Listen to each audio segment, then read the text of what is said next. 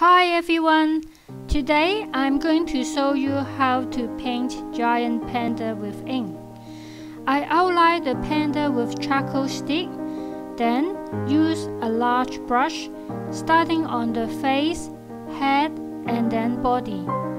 Start with the tip of the brush for the smaller part, then use some pressure to broaden the stroke to draw the body. Giant panda is important to Chinese culture. Their habitat is mainly in the forest high in the mountains of southwest China, such as Sichuan. Their diet is almost entirely in bamboo. They are regarded as national treasure of China. They look calm and peaceful in their appearance, but in fact, they are strong and tough like tigers. They can withstand extreme cold temperature, climb trees. They don't easily attack others, but if under attacks, they will protect themselves and their young like warriors. The color of the body, black and white, it seems as the physical representation of yin and yang. Therefore, they also symbolize harmony.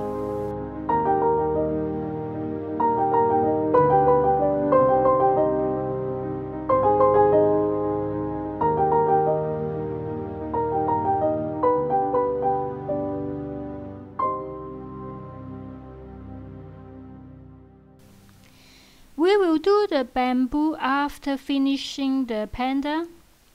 Start with the pose first, from bottom to top, using a medium-sized brush. Pause a little to paint the bamboo joint. Draw the joint with dark ink while the ink is still wet.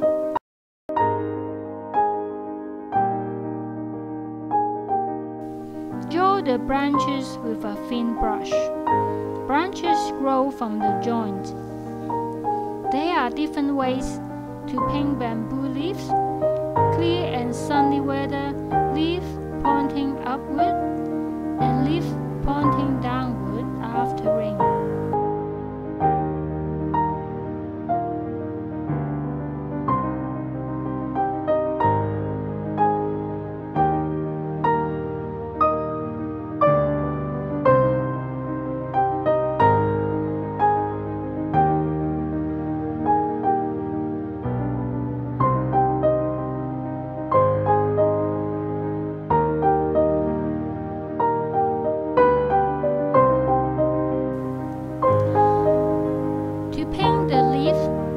Down light and then put some pressure to broaden the stroke, and finish the leaf by leaving the